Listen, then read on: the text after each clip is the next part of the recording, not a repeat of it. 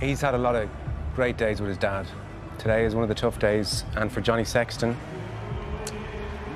that's it. And it's just a bitter place for him to bow out. I know you're friends with him, Rob. I know that's part of this for you guys as well. There's emotion in the air.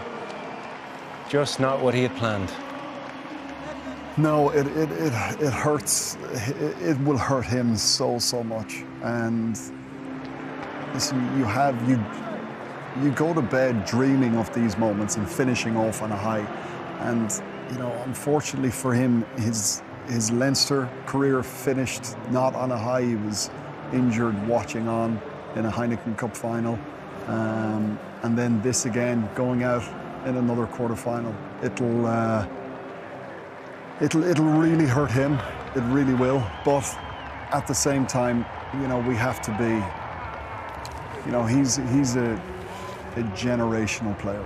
His mark on Irish rugby and his place is assured, and it's beyond this game, and it's beyond the game for Leinster in the European Cup final as well.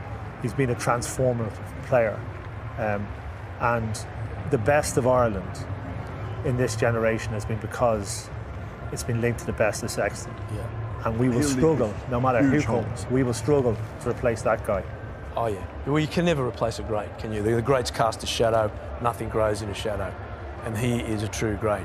So don't expect to fulfil that role. I mean, Ireland's been so blessed having Ronan and then Johnny's career overlapping. Very rarely does that occur. And those two guys, exceptional.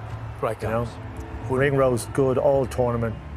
Bundy Aki, the play of his life, and the try. And look at these are the moments. It is so tough, and that's the human element of it as well. And we're all down, but I can tell you, no matter how we're feeling or how anybody's feelings at home, it doesn't hold a jot to how those players will be feeling. And I promise you that.